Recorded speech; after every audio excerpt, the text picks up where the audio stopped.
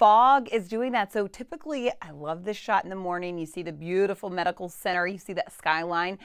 This morning, the fog is completely covering it. So low cloud ceilings and patchy to dense fog, even at ground level.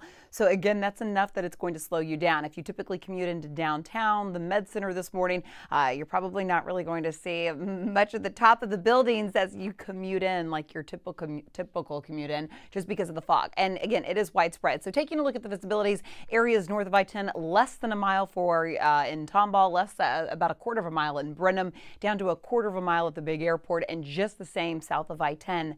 So take your time this morning. That's the #1 thing for your morning commute. It can just cause some messy conditions out on the roadways.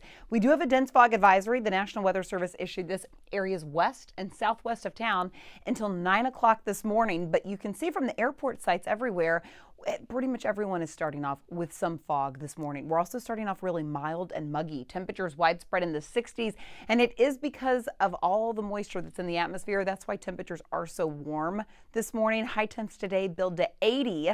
We should be more under partly to mostly cloudy skies this afternoon, so that sunshine will warm us up. But you factor in the humidity, it's just going to be kind of a sticky Friday. All throughout the day, I think that you're just going to need short sleeve type of an afternoon, maybe even this morning too. I mean, temperatures are almost pushing 70. Okay, next cold front. Let's talk about when we cool things down. Sunday night into Monday. That'll help kind of clear everything out.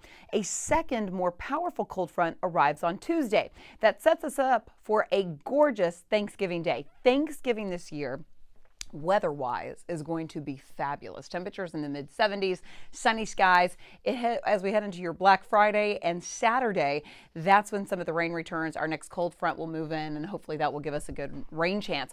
Until then, we have a little bit of everything. We see a little bit of a drop leading into Thanksgiving Day with these temperatures, but again, Thanksgiving this year should be spectacular. Mid-70s under sunny skies. I'll send it back to you. Oh, not much to be